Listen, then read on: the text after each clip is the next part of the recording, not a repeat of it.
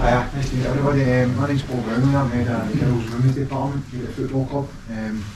Been in post for just over 18 months. In that period of time, I've seen real improvement in the department. When I walked in here, it was a complete blank canvas. And it was then about how I tried to develop relationships with key stakeholders within the football club. One of the key stakeholders at that point was Don Middleton and the Community Trust, who were excellent at the very start. They go and develop a youth system and also a women's first team, but a women's first team that could compete at the highest level.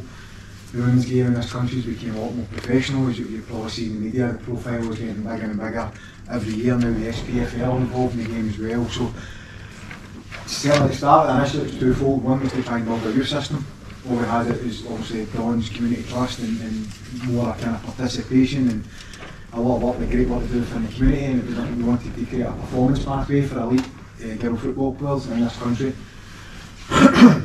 My background, I spent 9 years at Glasgow Celtic and worked for the Scottish FA as well, so it was very much ingrained in the girls and women's game. So very early on with Don's help we decided to build a youth system at Motherwell, so we went from 0 girls playing here at certainly performance level to now we have 80 young girl football players, elite players who are playing at the top level within the girls' game, which is something that we pride ourselves on. Myself and my colleague Leanne Crichton have worked very, very hard to give elite girls the opportunity to play and represent this football club, and a lot of them are very passionate about this club as well, which is really important. So that connection between the girls' department and also the football club becomes really important for us. So that was one of the main remits at the start. I understand where we're at in terms of the youth system and what we're trying to do and what we're trying to achieve and what we're trying to build, but that's just part of an ongoing process that we're in. The second one was obviously to build a women's first team that could compete with top teams in the country. There's 12 teams who play in the Women's Premier League. Out of the 12, 5 of them are full time: Celtic, Rangers, Glasgow City, Hibs and Hearts. And then there's a kind of bracket, some of the other clubs who are, even though the league is professional status, we're still very much amateur. But one of the biggest challenges for myself and my staff is that even though the girls have amateur status, they have a professional mindset and they think and act as professional football players, and that comes to the culture that we've tried to change here and the environment we've tried to create at the football club. Our first season we finished with a record points total that was the highest that the women's first team have ever achieved, which is an incredible achievement for us, but that was just part of the process. And now this season, the second season, myself and Leanne in charge, is about making us stronger, making us more competitive, that we can go and challenge the top teams. And I think even though we've still got 9 games to go in the league season, we've already bettered our points total for last season, which is a fantastic achievement for the group. In that time we've also had some really good results. We took Glasgow City to 97 minutes and 52 seconds.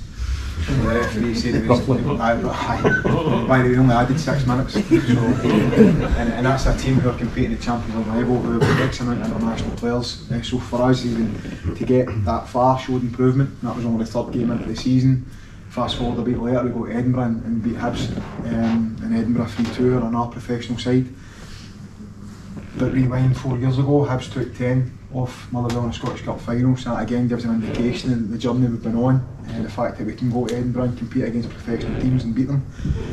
And then the 15th of January we played Celtic, who have got a budget over £1 million. We drew 0-0, which is an incredible achievement for the group, but we're still striving to make them better. We want to compete at the top level. We just missed out in the top 6 by 1 point, which for the group was a worrying, because that was one of the main goals at the start of the season, is to finish in the top 6.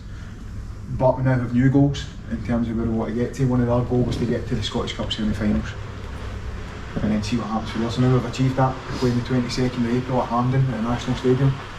Our players will make history. It'll be the first ever competitive game played between 2 Scottish teams at the National Stadium, which for them is fantastic. So it gives us that profile to go there and compete in this 90 minutes, to go and try and beat Rangers and get to a national final, which is the goal. The players know we're going there to make up the numbers, and the plans in place to make sure that we can go there and compete and try and beat Rangers, even though they've got a budget of £1.5 million, but it's still going to be 11 against 11 on the day. So our mentality, and I spoke about it before, becomes really important for this group. So also that's the Saturday the 22nd. On the Tuesday the 18th we play here, which gives the girls an opportunity to play in front of the supporters, and our opportunity to raise the profile. you know, myself and Leanne are trying to create role models at this football club as well, and that goes back to the academy so that everybody can see this is the direction that we're going. I know how important the supporters are to this football club, so it's about us, how we constantly engage with the supporters, how we gauge, you know, how we generate profile, how we get more role models every single year. But that becomes with, you know, the fact that the football club can now compete with the top teams who are investing a lot of money. And for me, it's just, you know, we keep striving to get better. You know, we're in a good run of form at the moment since the turn of the year. I think we've had 15 games, we've won 9 out of 15. And the only teams to beat us is Rangers and Glasgow City. So it gives an indication of the journey that we're on. But it's a journey that, you know, we're still on, we're striving to get better all the time. We're raising the profile every single week. And these players give everything to this football club. I'll give you one example before I finish. Our club captain is also a primary school teacher. We ask these girls to go above and beyond in terms of their training volume. Probably when you look at our periodisation model in terms of how our week looks, people would train how much, but they go above and beyond for this football club. Tuesday morning we're on the pitch at 7 AM. Our club captain leaves the pitch at 8:15, goes to work 9 o'clock to 4 o'clock as a school teacher. She's then back in here at 7 o'clock to 10 o'clock. That's just a Tuesday, by the way.